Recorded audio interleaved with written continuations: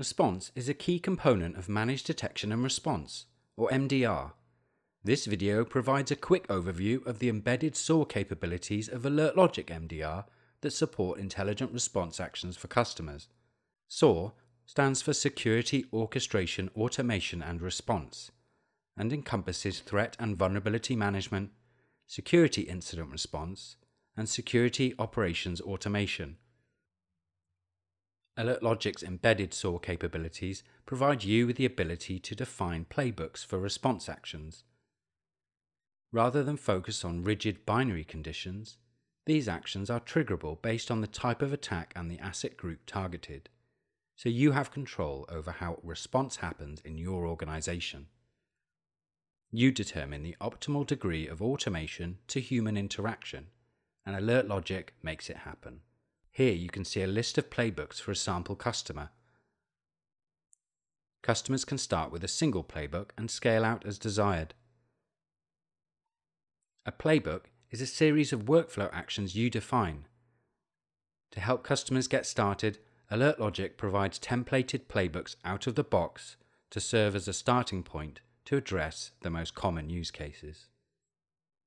Playbooks help you gain efficiency by integrating incident response into your business processes and tools, allowing you to leverage your existing investments.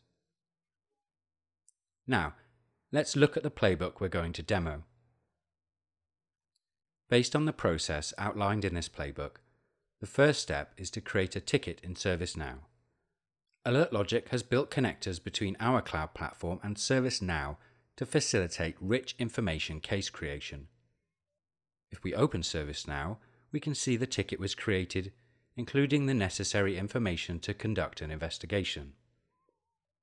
Going back to our process steps, once that ticket has been created, a manual administrator approval will be required to actually block the IP address of the attacker. Once the approval has been granted, this action will take place. The next step in the playbook is to execute the block using the AWS WAF. Logging into the AWS console, we can see that the block has taken place.